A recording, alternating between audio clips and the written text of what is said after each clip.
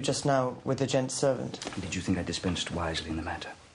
If the fool run off with the gold, then you prove a point, but at your loss. If you return in your livery, then you've gained a servant who is a known cheat, so you prove a different point, but again at your own expense.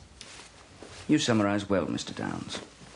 And in such a manner I deduce you were trained at one of the Count the Angels on a pinhead Cambridge colleges. King's, was it not?